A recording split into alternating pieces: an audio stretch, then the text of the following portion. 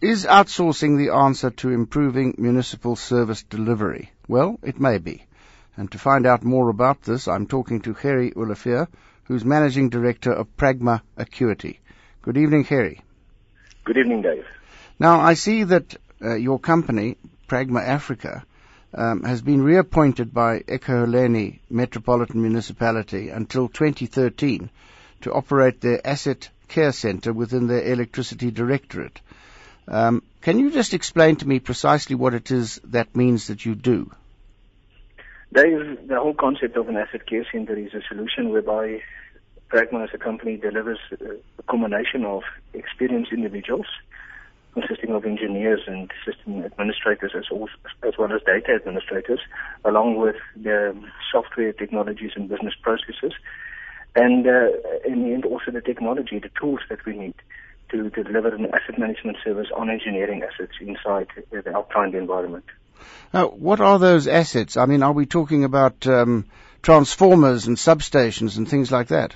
Quite right, David. That's exactly the case. In the case of Ekurhuleni Metropolitan Municipality, we're talking about roughly 62,000 of these different types of items, and it includes everything from your transformers to your switchgear, the lines, your posts, all of those things are managed. Now, does the work that you do, are you able, for example, to extend the services you render to a municipality to such things as running the accounts that they hold with their ratepayers and things like that? Not quite, no. That's the responsibility of the metropolitan themselves. What Pragma does is we put down the people and the processes to manage the asset itself, and primarily then focusing on extending the life of those assets, but also extending the reliability of those equipment that are being used on the floor. Primarily then driven towards making sure what needs to be done on the assets are done to keep them running and to keep them fit for service. I see. So, in other words, you're stepping in to assist municipalities that are finding difficulty in running these things themselves.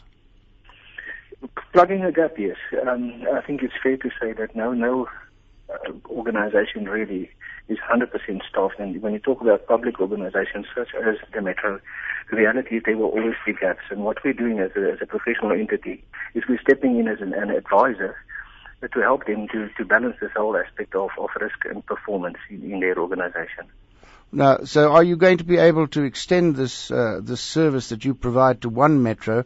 I mean, are you talking to other metros or to other municipalities?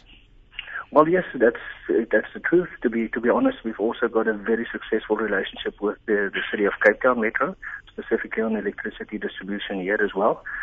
So, and talking at this moment in time also to the Ekurhuleni Municipality, and we've also got a very good relationship with the Nelson Mandela Bay Metropolitan Municipality as well at this moment in time. And it's all concentrated on the management of electricity assets, is it? Quite right.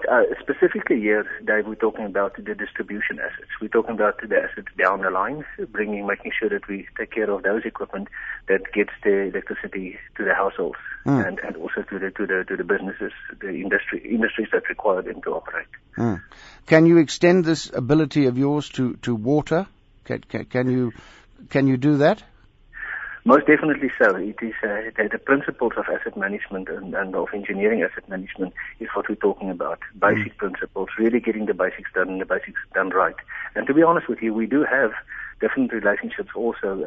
I can name one, Magalies Water up in the West Transvaal, a very, very big client of ours for many years already at this moment.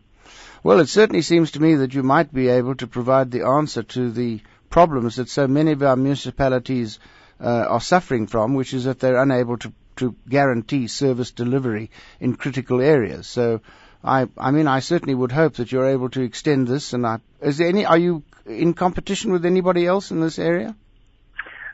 Competition is a strong word. I think there are many organizations that deliver service in the same space. There's no argument there. I think the reality is, Dave, that the type of service that we deliver is an all-encompassing service.